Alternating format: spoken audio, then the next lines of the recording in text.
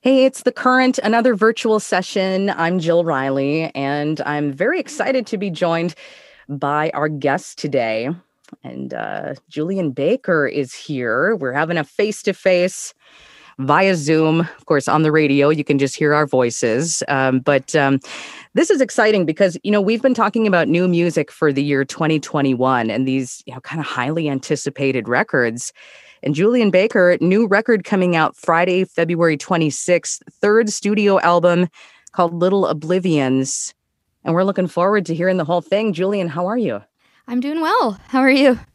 Not bad. Great to be talking to you. It's Yeah. always nice when I can, just to stay connected with musicians. We can't do traditional in studios. Well, you know that Sure. because you Yeah. can't go on tour right now. So this is kind of a nice way to get the info on what to expect from you. And so Little Oblivions, I guess just to jump in, when did you start working on the record? Ooh. I started working on the record. I guess I had collected songs and been writing songs, but I made the first round of demos in January 2019. And then I worked, I would go down to Memphis or go to a studio here to tinker with the songs over the course of that entire year, and then in the beginning of 2020 made all the final re-recordings and did all the, I believe the term is sweetening, but I prefer... I haven't heard that term before. Yeah. So, I don't know. okay. That's what I got taught when I was briefly an audio major. That was one of my vocabulary words. And then I was just like, what am I doing here? But no shade. No shade. Anyway. Yeah. So you said, going to Memphis, and then you said here. Now, are you in Nashville? Yeah, I'm Okay. sorry, I didn't give you any context for that. Yes, I'm No, here that's in okay. Nashville. Okay. Yeah, I've been here. I was up here for school.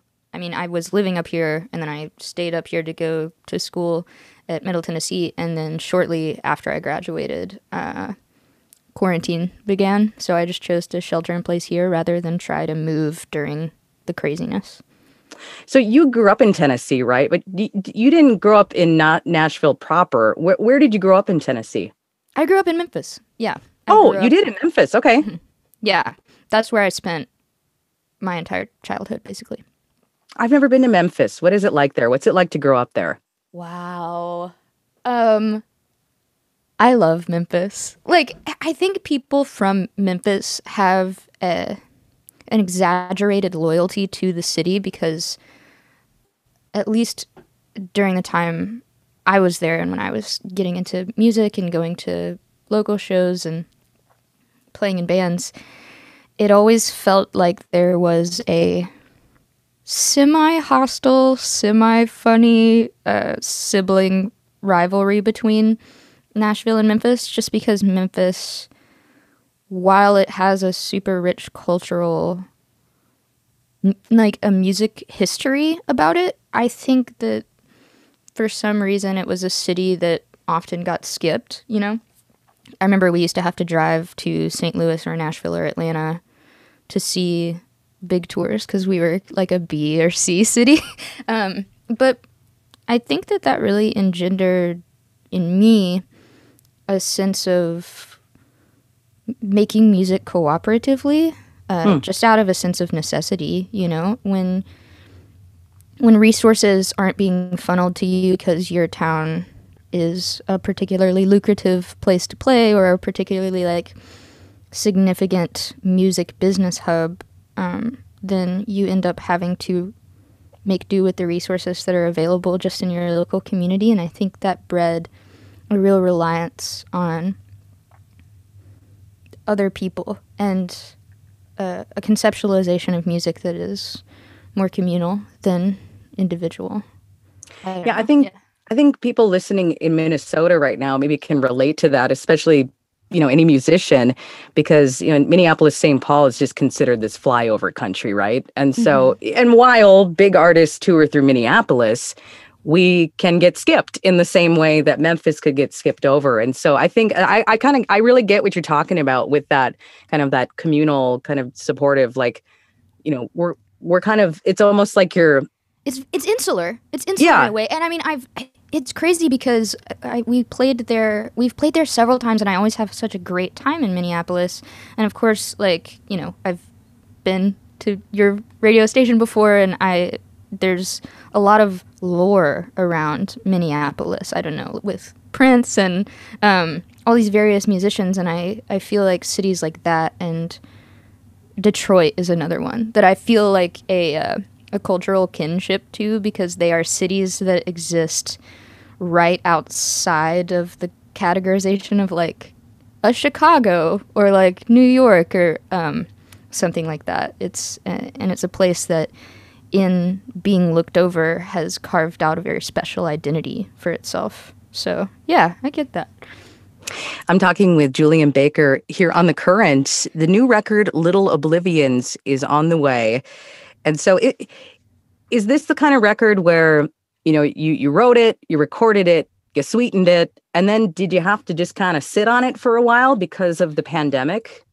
Yeah, it's always a difficult thing to create a record and have it done and then turn it into the label and wait while the whole rollout process is happening. But yeah, it seemed especially tedious this time because I wasn't touring, I wasn't playing new songs at shows, and yeah, I don't know, but maybe it's been good to have time just to focus on the content of the record and sort of mine through the details of it so that I can have a more cohesive idea of how to talk about it. You know, I feel like there's so many, like, this press cycle is interesting because usually this would be overlapping with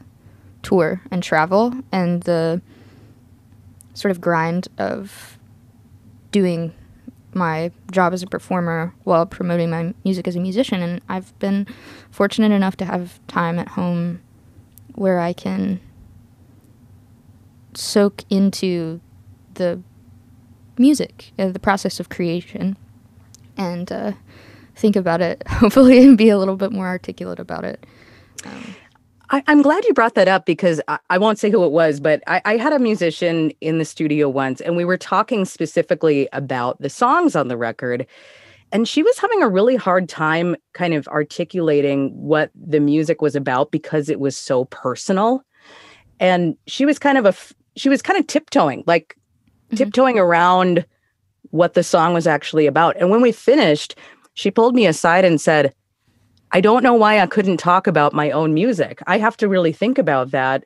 And so I just think that's interesting that you get so caught up in the, okay, we're done with the record. Now we have to tour. Now I have to run around to, various places to promote this thing, that even though you've been able to process, your life experiences that have gone into the song, but then to process how to talk about them. I mean, I love that you brought that up right there. Yeah, no, and it's very interesting. I mean, I think so much about this because I want to be able to speak about my music in an articulate way, but it is very challenging when you create something that has this level of emotional immediacy. When you create it, it's an outpouring of your thoughts or a medium that helps you process events in your own life. And then it is turned so quickly into, it's like very quickly commodified in the public, in like the public sphere. And then you have to figure out how to negotiate the boundaries between like what you're comfortable talking about. Because as you say, like, if this artist wrote extremely personal things, I'm sure that she and I feel the same way. That is, sometimes I find myself tiptoeing around things or doing a whole bunch of verbal acrobatics to avoid saying something that I'm sensitive about, because it is a lot to disclose with full honesty your feelings about songs. That's sort of, it's already difficult enough to write the songs themselves. And it's hard, I think for me, talking about my songs is always as much of a learning process as writing them. I feel like in the discourse that ends up evolving around them in interviews and stuff, I learn or am revealed more things about my motivation or my mentality around a song than I even was aware of when I wrote it, you know? Yeah. Well, it's almost like reading a book for the third or fourth time or watching a movie for the third or fourth time. And then you realize that there was something about it that you missed the first time around. Yeah. So that's really interesting to hear how that can be revealed. And, there are certain artists that will release a song and say, now it's up to you to interpret it, because there you go. There it is. It's out there.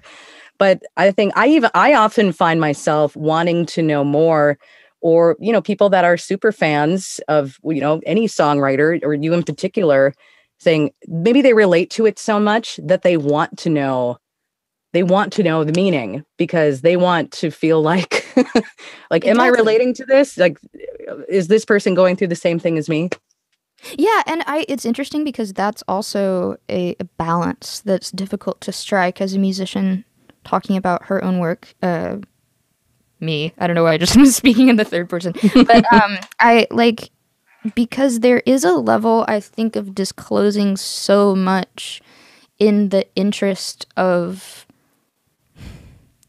endearing people to your music with this idea of like emotional capital, like giving away this thing that makes your music more readily understood by people who listen to it. But I think that there has to be at least a little bit of mutability around songs. That way people can interpret them in the ways that they need. I don't want to be so literal and explicit about the way I talk about my songs that they stop pertaining to anybody else's story.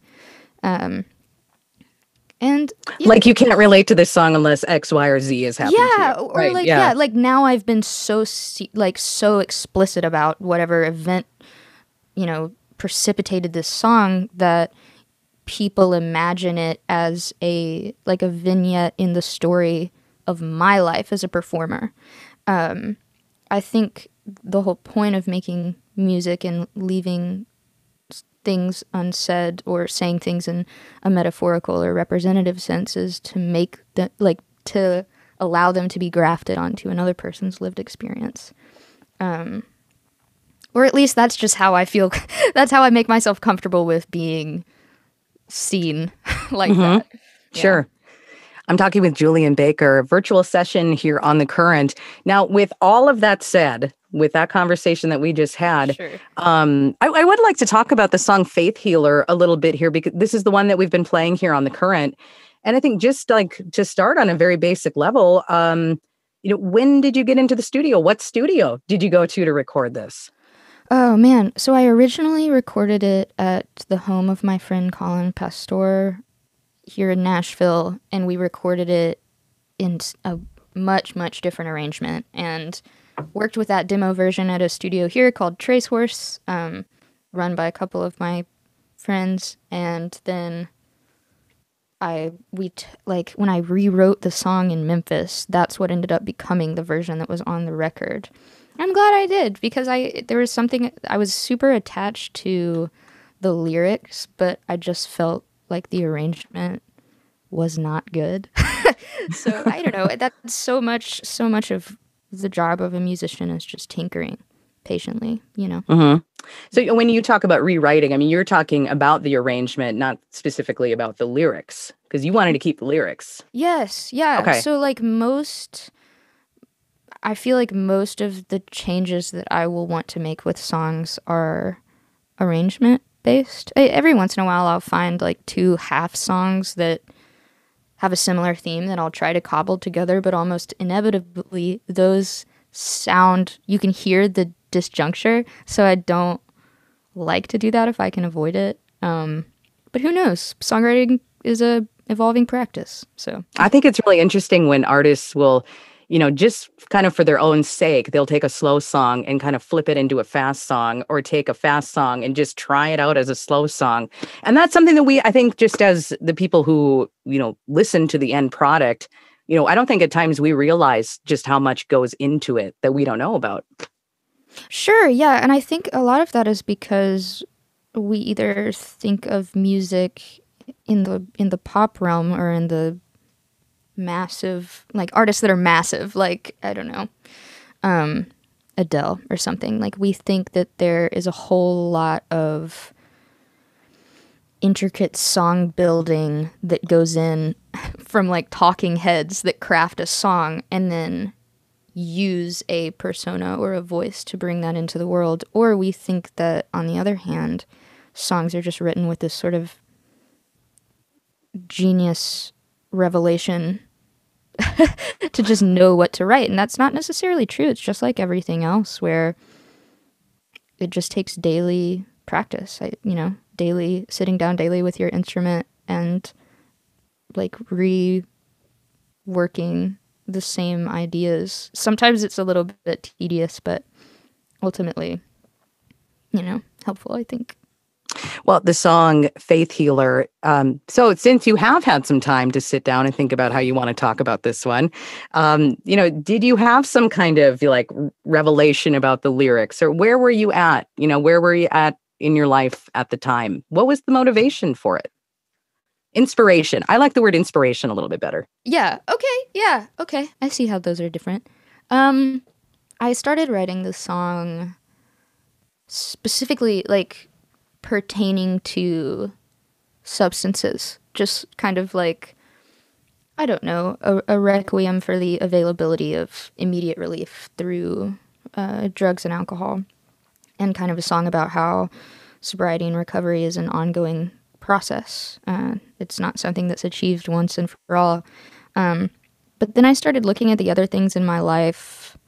Over the course of the last couple years, I've been dismantling a lot of ways that I thought about the world and seeing that it's not only the very literal context of drugs and alcohol that we can become unhealthily entrenched in. There's all sorts of things, religious ideologies, political ideologies, obsessive behaviors, doing anything compulsively. Like all of those behaviors are just trying to assuage anxiety. And people will go to great lengths and even believe things contrary to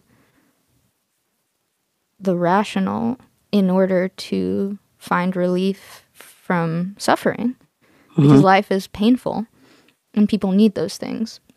And it's just interesting how many different manifestations that can have. It can be somebody selling you anointed oil. It can be a politician telling you, if you just vote for me, then I'll fix all your problems. Any kind of figurehead. We worship so many different things in an obsessive way. And it was painful for me to realize that all of those things are the same level of just like incapacitating. Even though it's really easy to condemn drugs and edify religion, they're serving the same purpose and they have to be evaluated in the same way. I don't know. Sorry, that's a really dark thought, but true. And I think, necessary for people to reflect on, maybe. Mm-hmm. No, I like dark thoughts. Welcome to my head. For real. I tend to filter too many of them out before I speak, but but thank you for that insight and just kind of getting behind the story of Faith Healer. I'm talking with Julien Baker. New record Little Oblivions is on the way Friday, February 26th. And so we've been playing Faith Healer, and I know that you shared another song called Favor, which reunited you with some of your collaborators from Boy Genius, Phoebe Bridgers and Lucy Dacus. So you want to talk about that song a little bit, about Favor and recording with them? Yeah, sure. We all happened to be in Nashville in 2019, middle of 2019. Lucy was down here making some recordings, and Phoebe was here, and we all took the opportunity, since we had missed playing and singing with each other to guest in, sit in on each other's songs, and it was really nice. But yeah, this one is like very explicitly dark, like even for me, but I like it. I also thought I was not sold on this one at first because I thought the drum riff in the beginning sounded like a Linkin Park song. But that shuffle is a little like the high processed shuffle snare pattern. And I was like, oh my God, I can hear it. Yeah, you can hear it now. Yeah. You're like, yeah, this is like a break beat from a nu metal song. That's all I can think of. But I don't know. Yeah. Hey, as far as, for anyone maybe just knows your music or has heard a Boy Genius song, just a little background on how did that collaboration originally come about?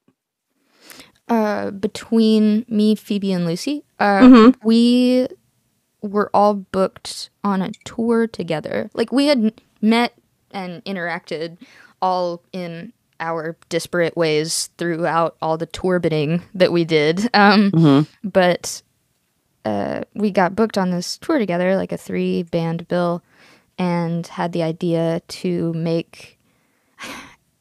I believe at first we just thought we were going to make maybe like a little 45, like a little 7-inch with with an A and a B side, just something fun, collaboration for the tour. And then when we all met up to write, we ended up just making much more material than that.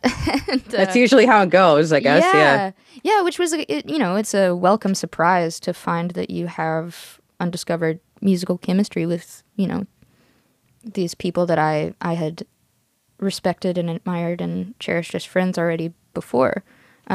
So yeah, it was born in a very natural way, I think.